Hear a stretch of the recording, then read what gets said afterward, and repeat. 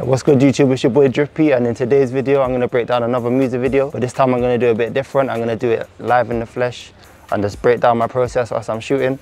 Today we're shooting in London. As you can see, so we've got some nice symmetrical lines, some nice composition. So basically right now I'm just going to get some performance scenes with the artist. Going to go for one close handheld, one wide handheld, and then another gimbal like I normally do. Normally call it the free selection. Is it a wide, is it? No, I'm going to be in between mix up. Yeah, that's cool, that's cool. But try not to come too forward, yeah? Yeah, there we go. Good.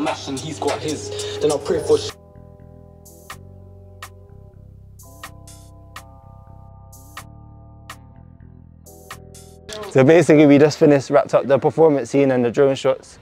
And now I'm just gonna get some cutaways. What you call yourself now, light skin? Yeah, the light skin don't need. So basically you're gonna go over there, it's whatever. It's my nephew, so I got extra time for him. But if it wasn't, I tell you, I'd be gone right now. Yeah, pretend like you're rapping forward, innit? Just spit your bars, yeah. Hold up your set then, fam. Cool, so now we're in location 2. Just finished upstairs getting the performance scenes and cutaways. We're gonna shoot a scene here where you're just gonna be sat down, we're gonna get a couple performance scenes. And then over here, we're gonna get a performance scene on the stairs. One of the things I liked about this location, if you just come me a second, the stairs and how the light drops down. As you guys are gonna see in the example, the way the light drips down, it creates a nice cast shadow around the artist. So it just helps create dramatic lighting, and that's one of the benefits of shooting in a shadowy place with a lighting source that comes directly down.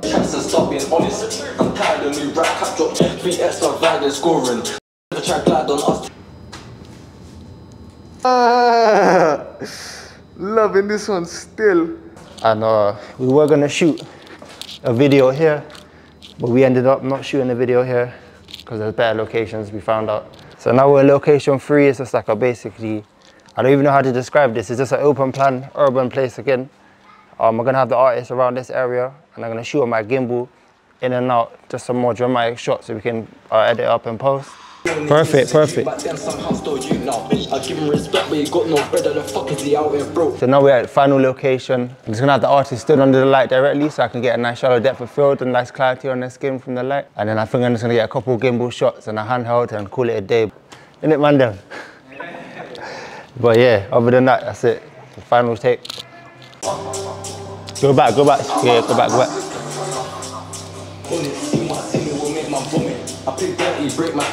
Cool, so now it's the last take. Just gonna get a quick handheld take. And then that's it, innit? Do you wanna shout out your shit? Sexyboy.caramel.com. I'm joking, light skin from the 6. Yeah, he's been on my channel before. You've seen him in 2 other videos.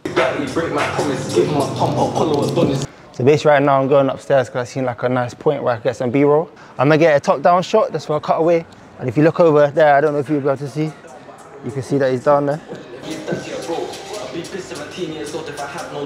I know, so right now what I'm doing is getting some cutaways. I normally get them after the last performance shot or before, just depending. Just so I have stuff to mix in between the shoots, it's very important.